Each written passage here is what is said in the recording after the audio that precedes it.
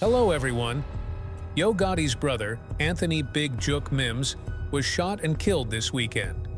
TMZ has confirmed. Sources with direct knowledge tell us the rapper's older sibling was gunned down Saturday in Memphis on near Winchester Road.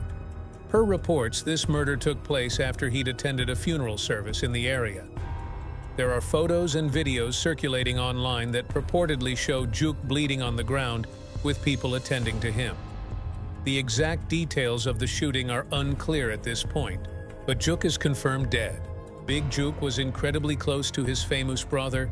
He appears to officially be affiliated with Gotti's label Collective Music Group, promoting artists under the imprint and appearing in music videos for them as well.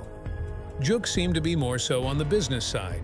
It's sad that he happened to be killed during a time of mourning, something he alluded to in one of his last IG stories Saturday, where he was honoring a fallen relative. Unclear if Gotti himself was with Jook during the killing. He hasn't addressed his brother's murder just yet either. Another element to this is the possibility that this might be related to the murder of young Dolph in 2021. At least that's the speculation online anyway. As we reported, cops rushed to Gotti's Memphis restaurant shortly after the young rapper was shot down himself outside of a cookie store. This out of fear of possible retaliation. It's no secret Dolph and Gotti had beef, and now many suspect this might be connected. Also worth noting, the location of Jook's murder is not far from Gotti's establishment. In fact, it's on the same block. This is also not very far from where Dolph's murder took place. Thanks for watching.